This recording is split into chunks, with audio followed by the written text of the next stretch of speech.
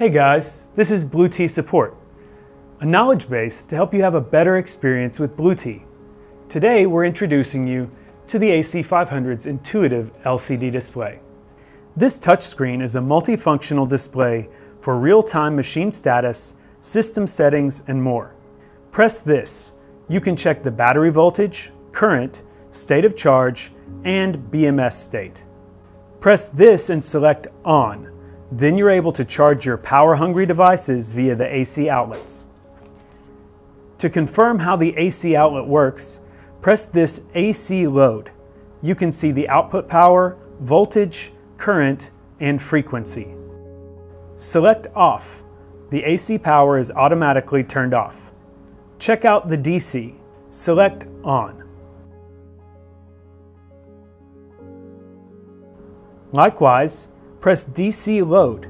You'll see the total output power and voltage as well as the information of every output.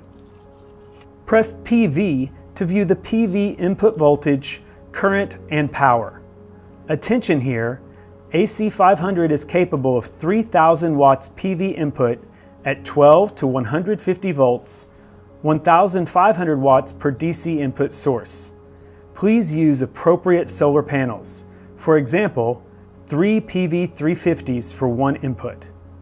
Press Grid and you can view the AC input voltage, current, and power. Enter Setting, because you may need to adjust the language or frequency for first use. Now it's set to the default setting for the US. The DC input source helps to set the correct DC input source.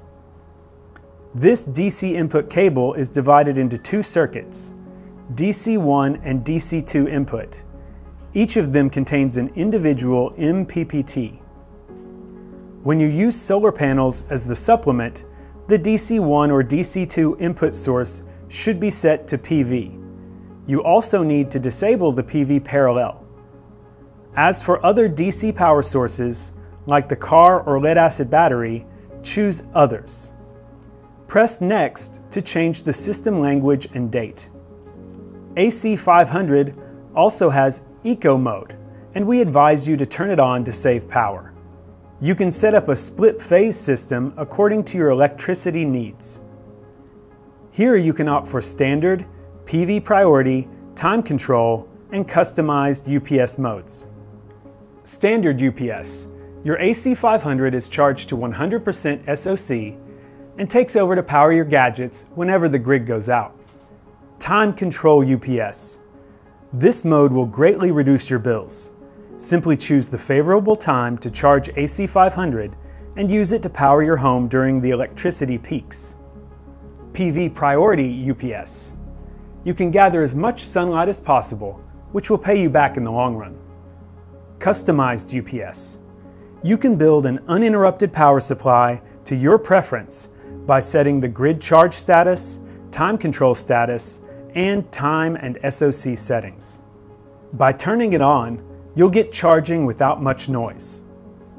Please note here that AC500 can charge faster with a higher current, but please contact us before you take action.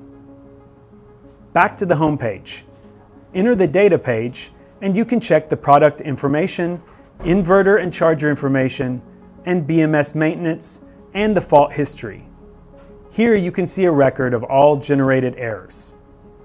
Here we'll show you what problem your AC500 has. If there is any error, please contact our customer service with the error number. That's all for today. Please follow us for more videos and let me know if you have any questions or ideas. Thanks for watching, and I'll see you next time.